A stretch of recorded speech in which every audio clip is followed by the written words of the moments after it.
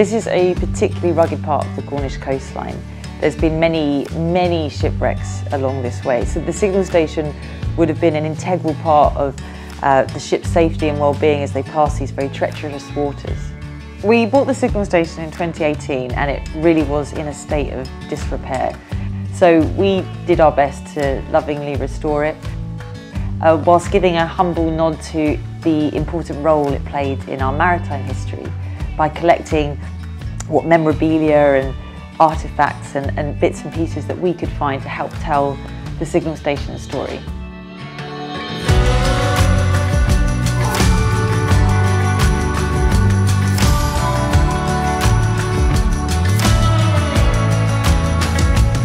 James has always been obsessed with pursuing wilderness. Our latest project is on the most northwesterly tip of the UK, the Isle of Harris. I went to the Isle of Harris as a boy and fell in love with the turquoise waters and the white sandy beaches. Working with local architects, we've created a building that reflects the magic and mystery of the Isle.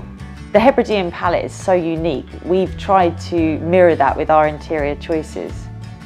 We wanted to let natural light wash into the building as best we could. This place is truly remote.